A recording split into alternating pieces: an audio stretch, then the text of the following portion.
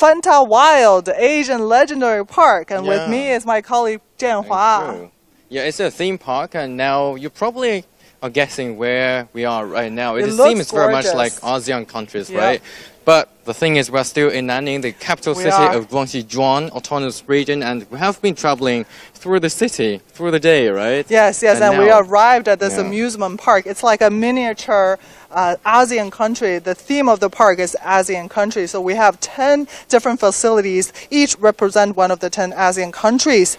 Yeah, it's beautiful later here. We're going to go to some of them. Of course, if you're from any of the ASEAN nations, definitely stay tuned and leave your comments on Facebook, or Weibo, or anywhere, and we'll get back to your questions as soon as possible.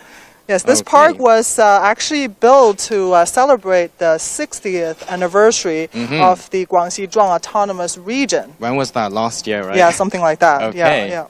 And also, this special program is dedicated to the 70th anniversary of the founding of People's Republic of China. A little bit tongue-twisting, of course, right? Yeah. Okay, anyways, for those who just tuned in, this is CGTN, and this is the southeast route of New China in South China. Yes. And of course, later we may talk to our colleagues in those two lines, northeast and southwest. And they're going to bring us something quite different. We are in China, we're in different Nanning, places. Southeast of China, very humid, very hot. It just rained. It was pouring half an hour ago. So thankfully the rain stopped, but it's very, very humid like Bali. It just feels like you're in Bali. It's very much like in Bali, but I've never been there, of course. Or something like that. Yeah. It's very, very hot. So it's a bit humid. Anyways, this is the south of China. It's humid in the first place. It may take you a while to get used to it. It does. Yeah. All right, so let's now go into the park and check it out. The ticket is actually, I asked them, and it's only 260 RMB, so that's only about less than $40 US, and that covers the entire park. So 10 huge facilities, indoor facilities, each kind of represents different features of the different countries, histories and culture and myth, right? Yeah, cultures of 10 different countries, and there are also a lot of outdoor amusement facilities like roller coasters. There was a wooden roller coaster as well. Roller coaster outside the theme park, to be honest. But that is very unique. Sounds a bit scary. This is the Water Sprinkle Festival. I think it was held sometime before we came here, right? So if we turn the cameras around, and then we're going to see different architectural styles. And this one is, I think that is Indonesian, right? Yes, it's so right in front of this amusement park, there are 10 little kind of architectures that they're either gift shops or restaurants or so they all represent different countries with their different architecture. If you turn the cameras around, I think. So if you look at this one, we've got this building, this like a thatched roofs and everything, right? This is Indonesia, and this year is the theme of the park all year round is about Indonesia. So now there's Bali, and this is Bali, right? No wonder we have this Water Sprinkle Festival, and there'll be something else next year. This one looks. If we turn the camera around, that one, I think that is Thailand. Very golden, and we can also see some of the religious signatures over there, right? You can see some of the figurines and also elephants over there. So now I think that is the end for the first part, and we are going to talk to We're very excited to go in and actually explore some of these facilities. So meanwhile, of course, if you are interested, and then stay tuned. And now let's go to Northeast. So Hui and Jeff, so tell us what you have over there. Take it over. Well, we have 12 days to tell you hundreds of stories about 70 years of New China. It's still day one, although it does feel like it's day 4 or 5. It feels already. Like day 10 already. Doesn't it? It really does. We're still up in the border, the far northern tip of China, up on the border with Russia. Russia is literally just the other side of that wall there. We are so close. It's an amazing town, isn't it? Definitely a very charming town. In fact, I've been to several other border cities like Dandong and Liaoning province, but I think what's unique about this place is it has such a heavy Russian influence. You can see dozens of restaurants catering to Russians, and you can see all the shops. In fact, more shopping malls than some of the American cities comparable size. Yeah, but you and I went shopping earlier on, and all we got at the end of it was some chocolate and some sweets. I wanted some Russian vodka. Well, we'll have enough time, and we'll go again, maybe right after this. You're so kind to me. Okay, but I think we should cut to our reporter Fantawild, who is right now at the Russian Doll Square, and she'll bring us some of the coolest. What have you got for us, Fantawild?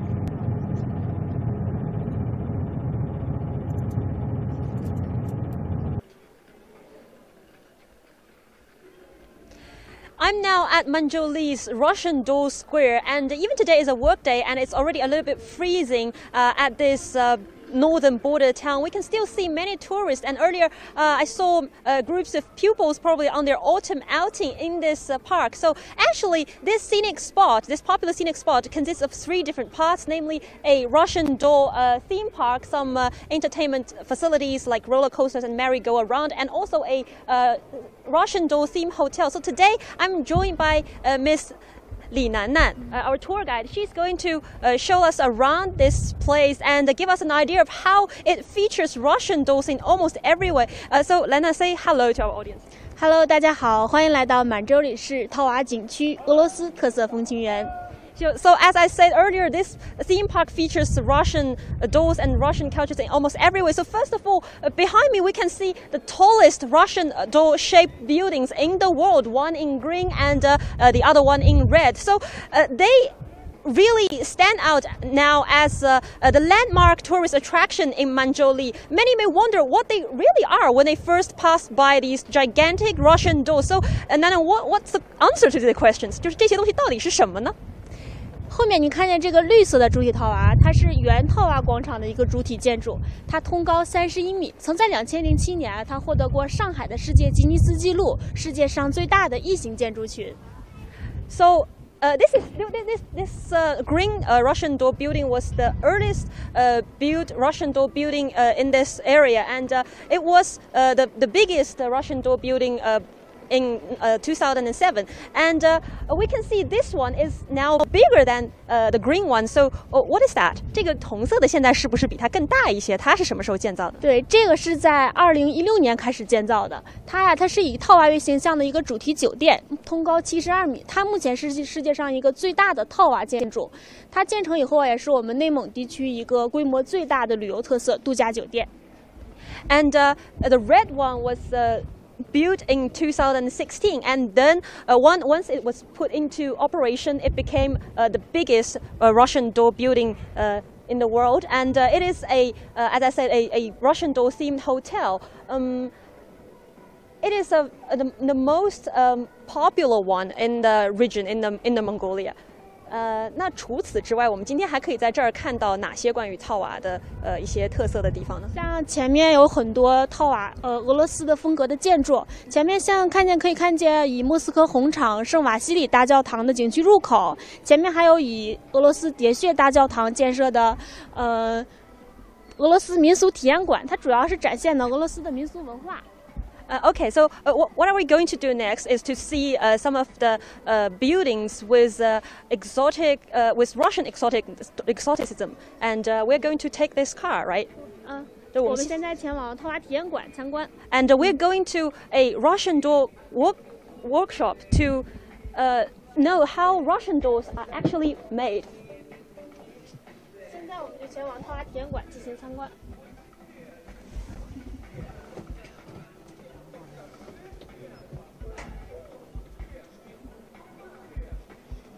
I was told that this place many venues in this place will put on live performances, including musicals, dances, and also acrobatic shows.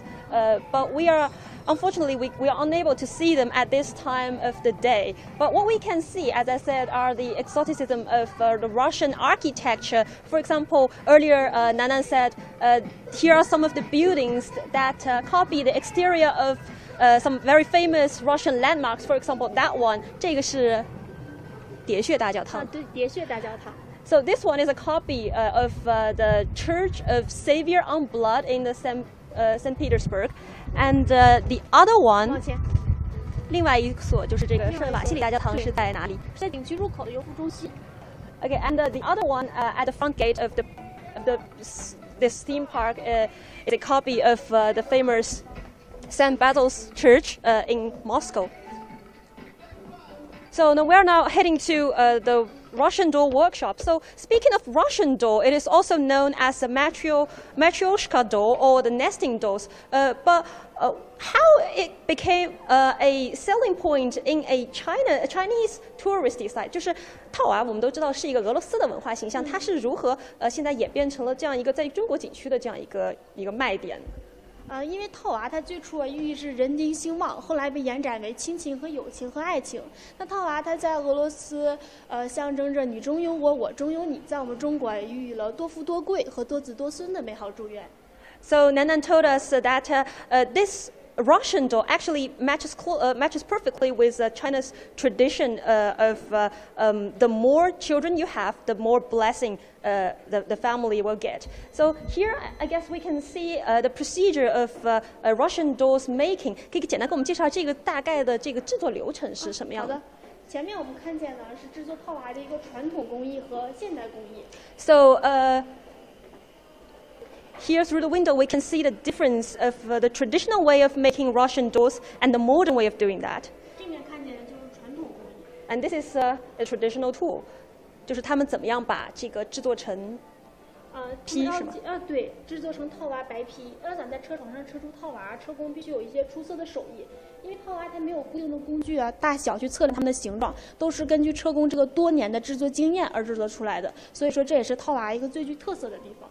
So it is really difficult for you for handmade Russian doll because you can hardly measure the size of it because Russian doll are wooden dolls come in a set, one can put inside of another. So only the most experienced craftspeople they can measure the size of it and master the artwork of making Russian doll in the old days. So these are the so-called white body of a Russian doll made out of wood. And this is a modern way of carving the white body of a Russian doll.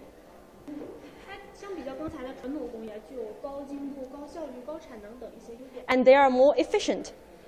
And here we can see the most exciting and important part of making a Russian doll, which is painting. 的含义，红色套娃代表喜庆热闹，适合布置新房，添喜又添丁；金色套娃则代表了富贵，象征着招财进宝。在这面我们可以看见，这面有俄罗斯的画师以及我们的现场手绘艺术家正在现场手绘套娃。接下来可以请他们详细的为您讲解一下套娃的这个手绘过程。And colors, different colors of Russian doll, they have different symbolic meanings. And here we can take a close look at it. And here are some Russian artists making the Russian dolls. And also we can see there are some souvenirs with this Russian doll icon. So this is really interesting to me because we can see the efforts of the Manzhouli municipal government, how they are trying to develop tourism in the border area. So this is just one example. Also, the architecture here kind of remind me of the general urban planning idea of Manzhouli. It is very Russian because in the downtown Manzhouli we can see buildings, either the refurbished ones or the newly built ones, they all have a very strong Russian style. And earlier when I talked to some of the Russian people here, they say it really resembles them of their hometown, so they really would like to stay here instead of other Chinese cities because they won't feel homesick here. So that is also what the government here are trying to do. Earlier, when I talked to a local official, he said their goal is to make this city a place to attract Chinese people who have never been to European cities, and they want to attract Russian citizens to stay here to do business because that won't make them feel they are working in a different country. So. But there are also some problems and critics saying that when Manzhouli is developing in this way and branding itself as a very European city, it is losing its history and the original culture of this place. But I think our guest speakers back to the studio will have more insights of it.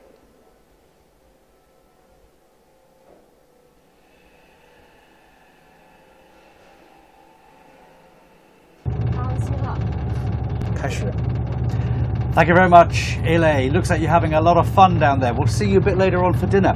Now, I want to bring in our guest, Professor Yi Yong, who is with us for the journey. You feeling car sick yet? Right? Are you feeling car sick yet? No, not yet. Not yet. Yeah. This border town is pretty fascinating. Who benefits most, though, do you think? China or Russia? I think in terms of the trade balance, this city runs a kind of a deficit, a huge deficit as a matter of fact, with Russia.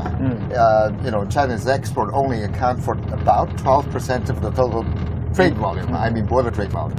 So basically, the city, has brought in more Russian products than export Chinese products to Russia. So it plays a very important role, actually. It also, in terms of the China-Russia trade, nearly 70% of the bilateral trade, pass through this landmark. Well, of course, we know in general how important China trade is to Russia. How important is Russian trade to China? So far, in terms of the importance, I think both sides attach great importance to the trade relations, and Russia has an ambition to expand the trade relations just beyond those border cities, which means they wanted to go to the southern part of China. Russian products go to the southern part of China. I think that is going to be the driving force behind another goal of the bilateral trade relations, which is $200 billion US. Last year our trade volume was a little more than $100 billion US. So we can expect to see that happening pretty soon. And Professor, our last question to you is: we've been talking about trade for all these hours, and we're going to talk more for the 4 p.m. show. But it's not just a trading center, right? It also has tourism going on, has a lot of people-to-people exchanges. Yes. What is Manzhouli trying to achieve, going forward? What should be its future path? Yes, I think, they have already had a goal to make the city a tourism trading center. So, people-to-people exchange is a big part of it. And that's why you see a lot of Russian business people coming to this city, and you also see tourists coming from the other part of the country to this place. And I believe in the future, I think with the increased people-to-people exchange, probably that effect, the cultural effect of the trading relationship will go beyond the so-called 20-mile radius and to the other part of the country. This is all part of the key tenets for the Belt and Road Initiative, which is not just about trade infrastructure, but also about people-to-people exchanges. Yeah, and we were saying earlier on that when you look at the border control, there's a special area you dedicated can go for the Belt and Road Initiative, which is fantastic. Most of the day we've been driving around Manzhouli very slowly, I noticed. We're sort of crawling around as we sort of look at things at the moment. We will be driving a bit faster as time goes on because we're heading into the grasslands very soon. But for now, let's head to the southeast and see how Li Jianhua and Michelle Vanderberg are getting on. Guys, how are you doing?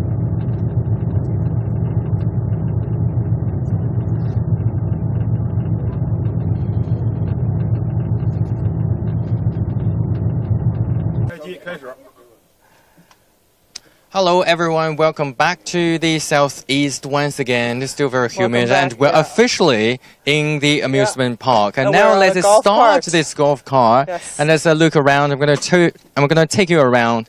So if we turn the camera around out of the golf cart, I think you can see some beautiful buildings, pretty golden, very beautiful, with very exquisitely carved things on all of the roofs and everything. Very exotic. Which country that is? Yeah, I'm thinking. So we're joined by our guides here and also our friend Andy Mock here. Welcome once again. Great to be here. Great to be here. So what is this place? 这是什么样的地方？缅甸的一个万塔之城。Okay, so it's Myanmar and it is what used to be called Burma. Yeah, it used to be called Burma. Yeah, because the largest population is Burmese. Okay, now it's Myanmar, and then we can see this city is called the City of Pagodas, right? 10,000 pagodas. 10,000 pagodas. I think we need to let our viewers see some of the more exotic and beautiful architecture over there. This is the... we see. Got the that is golden, right? It's grand. And inside of it, I heard from the guy that this is like it's a huge theater. It's on all four sides, there are something like holographics, right? Yes, and all four sides, seamless. Totally immersive. Totally immersive. Totally immersive. Yeah. Okay. And you can get to see. 就是里面的那个能看到什么呢？他们是一个讲述的小城回到一个发展历程。然后游客的话是看到这些虚拟的和真实的一个穿梭的感觉。So it is very much like the development of Myanmar. Yeah, the build once, you can show the history and the like the build once Roman of Myanmar, right? And I think to me what's really exciting about this is that it's a hybrid of the traditional culture, but also using high tech to create this simulation. That gives you this immersive, almost virtual reality-like experience. So outside is all about the structures and architecture, but when it comes inside, you have something that's really inside. High tech. Okay, high tech and everything involved. China's secret sauce. That's right. Yes, for sure. Okay. 好，我们马上就到了一个小吴哥。Okay, that is Angkor Wat, right? Yes, it's a miniature Angkor Wat. It's quite a mysterious city, actually. Yeah, let's move the camera out of the golf car. 2 meters away. Yeah. You feel like what is you're it? in a different world. That is very beautiful. And this place, we can see statues everywhere. 对，三号桥的话，一面是面带微笑的，然后另外一面是神情严肃的。Okay, some So of them this are side, they smiling. have very smiley expressions, and on the other Sour side, face, totally. very Totally angry. sour face. 对，他更多会告诫世人，就说是去从善，然后提醒去用微笑的That is quite, this is very much like Buddhism, Telling the right? world to treat everything with a smile. That's right. Yeah. I think that's the beauty of this theme park, right? In different countries, different parts of it, and then you have different cultures. It's beautiful. And all very, they want you to be kind. Yes. Okay. Yeah, it reminds me a little bit of Borobudur in Indonesia for some reason. It's very... That's right. Yeah. But I think more generally, too, this makes me think of Epcot Center in the United States.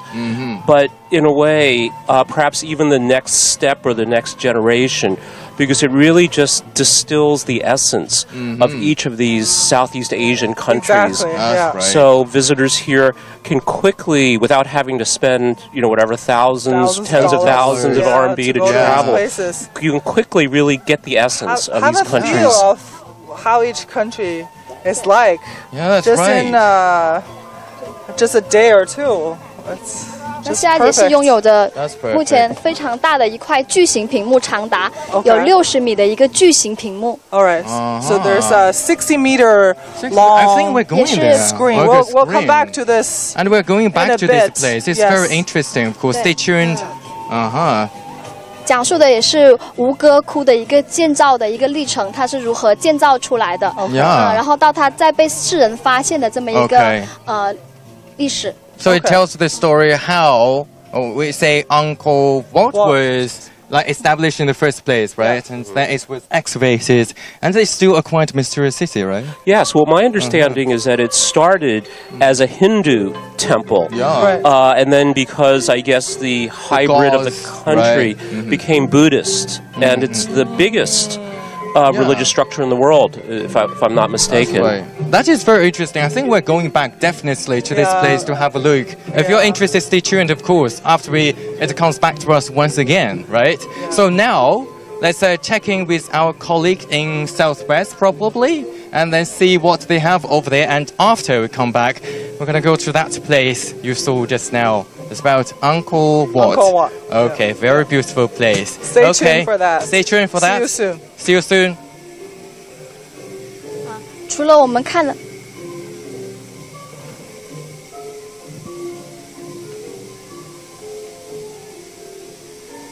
Welcome to our digital live stream across our platforms, including our CGTN mobile app, the Chinese Weibo, as well as our CGTN Facebook and YouTube pages.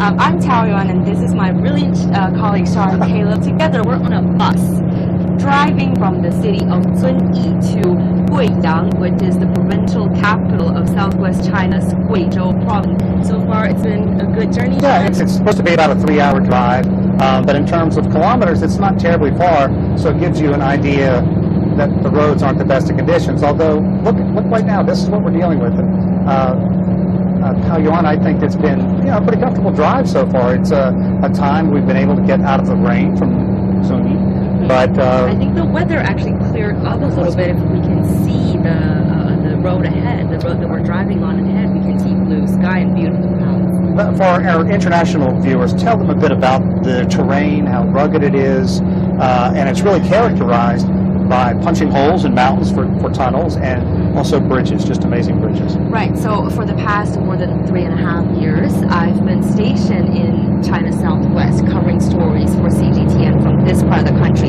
So I travel to Guizhou a lot, and this is a landlocked province located in a remote mountainous region in China, and GDP per capita wise is probably one of the poorest provinces in China, but it's also one of the fastest growing provinces in China because there's just huge potential here. And you talked about the trip that we're on right now, the road.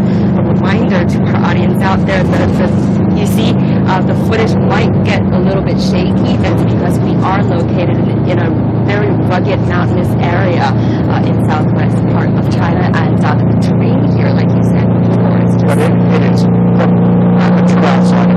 I've only been in country this time about 7 days, and I love coming here, the food, the people, the warmth, and I never get tired of seeing how diverse this nation is. We have a couple of experts too we should bring in to provide some insight into the economic growth and really what this area has to offer. So Mr. Victor Gao Zhikai and Mr. Chen Jiahe, those two guys, they have been with us this whole day, and thank you guys so much for being such good sport. We know we have a really tight schedule, but thank you for being with us and sharing your thoughts with us.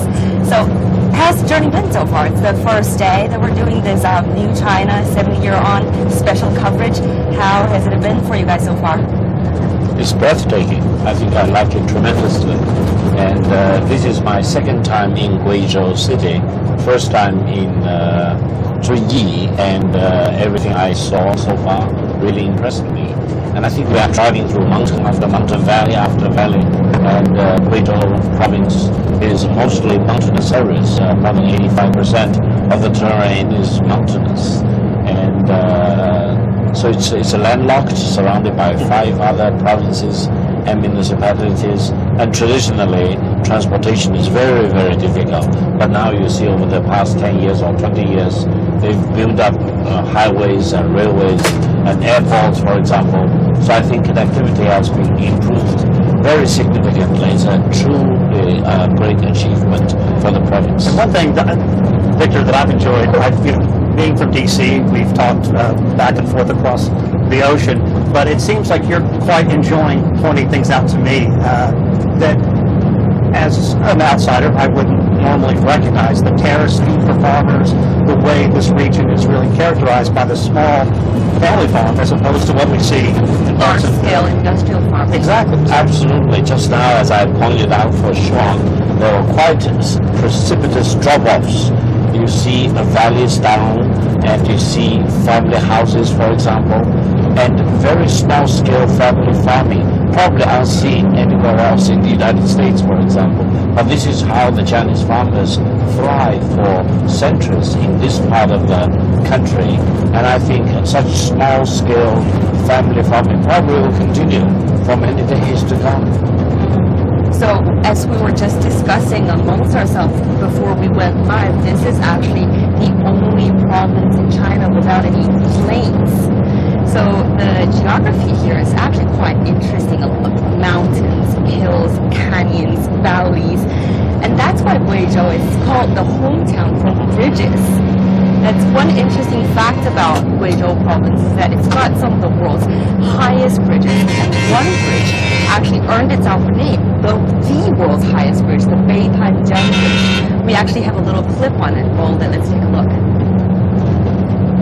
Connecting the borders of Guizhou and Yunnan to mountainous provinces in southwest China. Beipanjiang Bridge, the world's highest bridge, opened to traffic on December 29, 2016. The bridge deck sits 565 meters, or 1,854 feet above ground, or in this case, the Beipan River, which the bridge is named after. That's as high as a 200-floor building. Meanwhile, the 4-lane roadway bridge spans 1,341 meters in length. People now spend just over an hour traveling from Liupanshui City in Guizhou to Xuanwei City in Yunnan, compared to a more than 4-hour drive previously.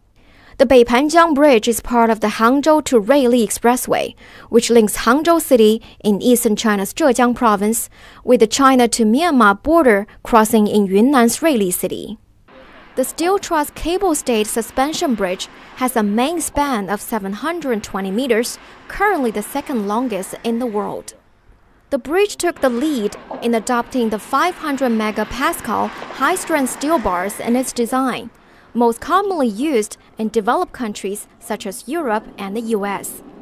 Its consumption of 126,000 tons of steel has resulted in cost and energy savings as well as emissions reduction.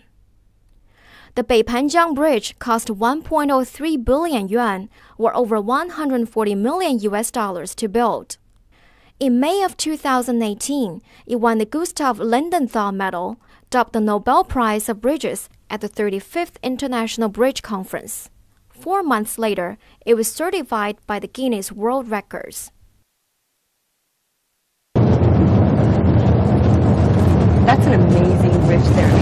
This whole drive, this whole region to me has been breathtaking, and we were talking about it being kind of isolated and suffering economically, but Mr. Chen, there's positive news. I mean, the bar was pretty low, but right now this province is economically improving at a greater rate than the rest of China and really almost any place else around the globe. Why is that?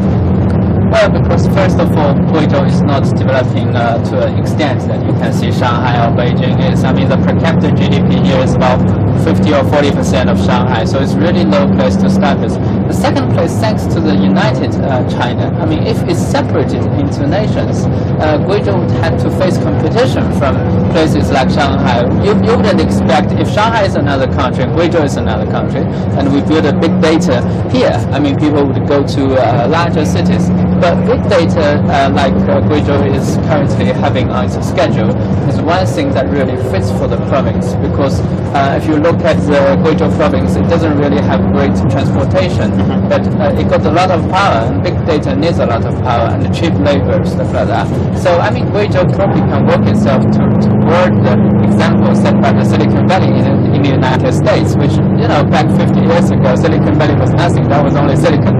So now it's really developed into the world's most important tech center, and Guizhou is, I think, it's working on that way. It's interesting that you actually compare Guizhou to the Silicon Valley in San Francisco, because I think last year Apple actually started its first big data center here in Guizhou, the first one in Asia, right here in Guizhou. I would never imagine Apple starting something in this province, because, like we were saying before, this is a quite obscure province that nobody knows outside of China, quite frankly, right? So why do you think, what do you guys think the big draw is here in this province? I think there are several reasons. One is that the connectivity in terms of road transportation and railway transportation has been improved very, very significantly. Secondly, this Guizhou province has a lot of hydropower, and in more recent years, it has been developed very aggressively. As a result, power is very cheap in this province, much cheaper than the surrounding provinces in China. And therefore, I think there are real advantages for Guizhou to develop internet and data services, cloud services, for example. And that's, I think, if I'm wrong, Mr. Chen can correct me, is one reason why there is so much attraction for big internet companies try to flock into this province to build up a data center and cloud services. Once again, just to remind people where we are and what we're doing, this is our new China experience across all our platforms, and we are right now on a bus winging our way from Yi to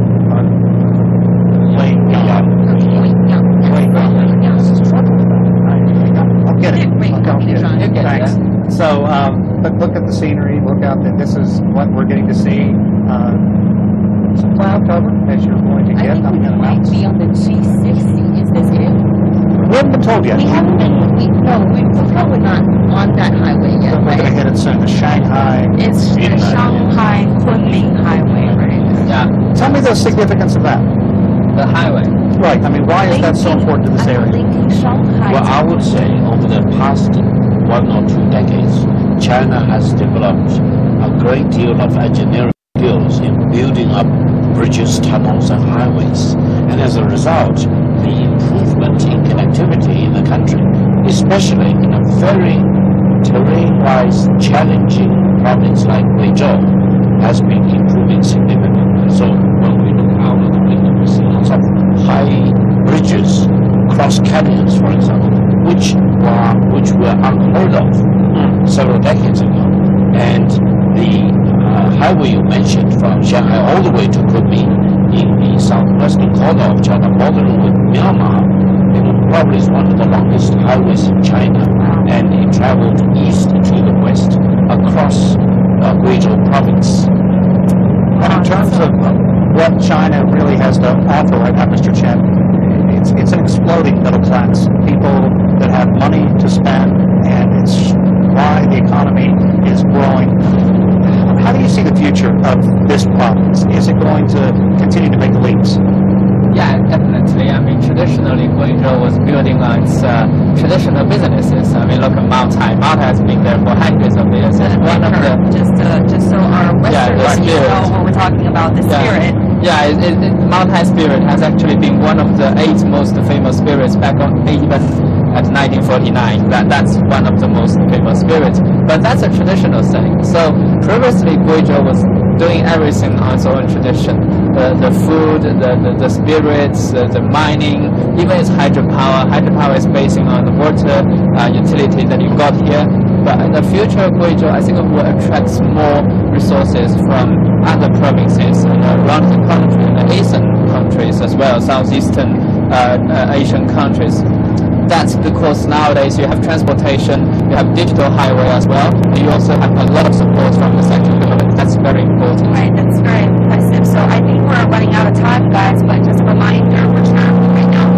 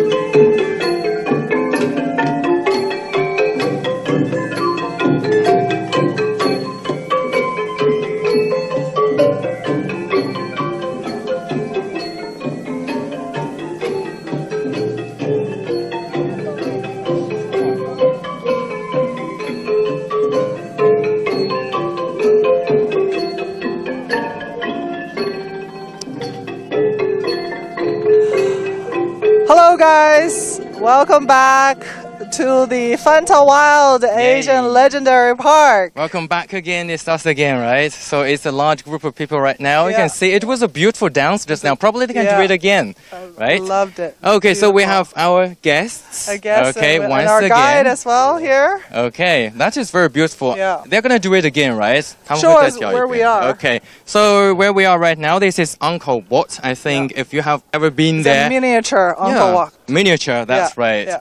Okay, the minimized version of it, but still. And tell us a little bit about it.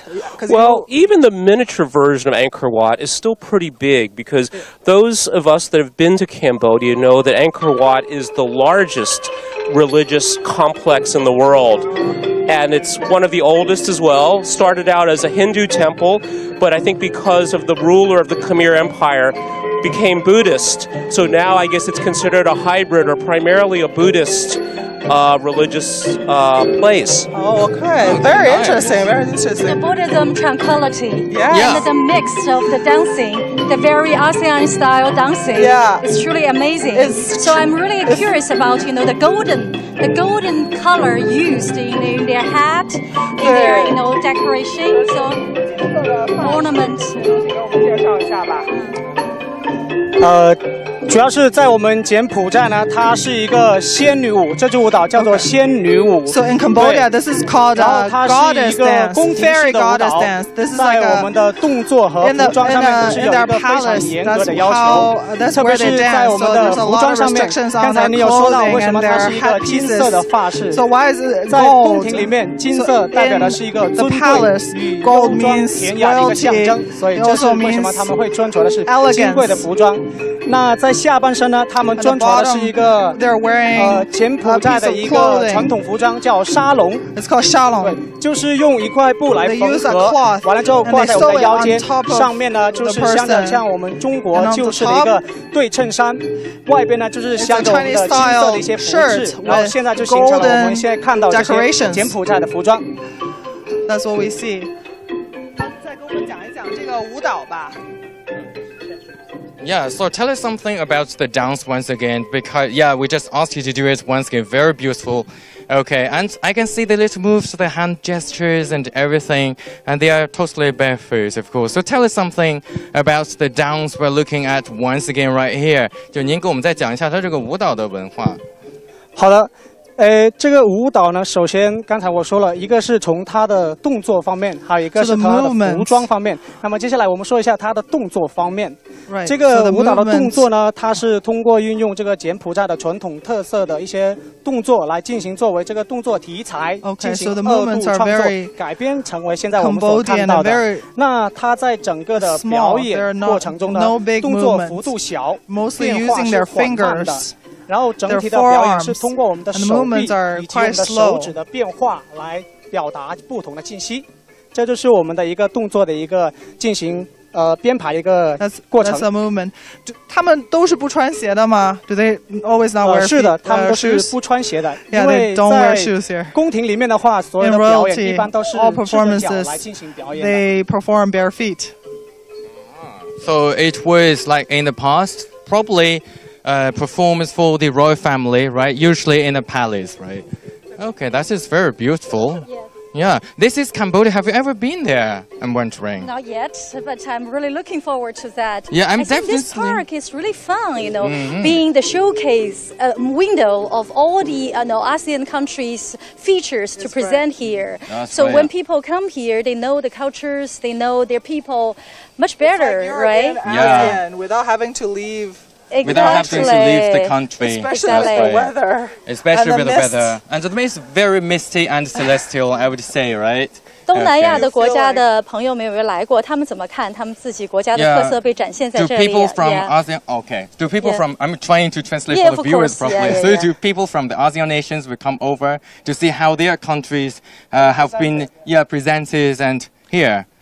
是这样，其实，在我们开园到现在的话，是有很多的东南亚的一些使者以及我们的一些领导都会来这里进行观看我们的节目表演。那其实来看过的话，他们都是有一些进行给我们的建议，就是比如在一些肢体上面，因为我们这个表演呢也叫肢体语言艺术，肢体语言上面的表演，他们一个是首先肯定是赞美。觉得 OK， 做得非常漂亮 ，great， 差一点点达到我们国家的效果 ，almost the same， 但是更多的是给建议，因为毕竟是一个东盟性的国家，我们也是一个东盟10国里面的一个，作为相互的一个协助。既然这里是我们大的一个文化传递者，在这个地方，那他肯定是很愿意来跟我们交流与沟通这些。They're very happy to come and communicate with us about their culture.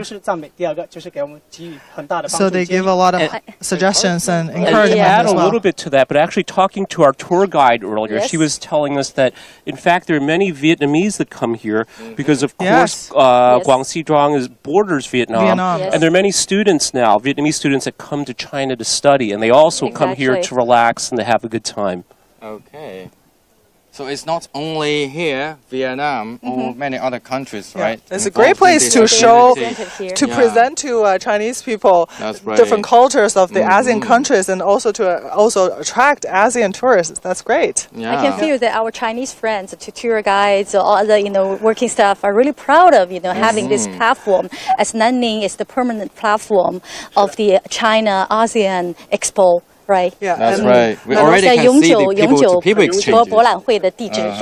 And our crew, they're all really excited to be here. They cannot wait to actually go inside to all these facilities and actually experience all the fun tech stuff themselves. And also, you cannot wait either, right? Right. I hope we have time to explore some activities together and explore all of that. What are you most excited to go and try? I heard there is a soaring project where we can, use the 4D technology. So we can have a bird view of all the ASEAN countries, including the China. Some features of like the Great Wall and the combination of some other features from other countries. So you can feel you're on top of things, but you're not actually on top of things. That's my favorite because I cannot do roller coasters. That's what we call bird view. So that's good. So you just feel like Let's do that fly later. No, probably we can rock it. Right yeah, we're gonna do that. Okay, I think that does the.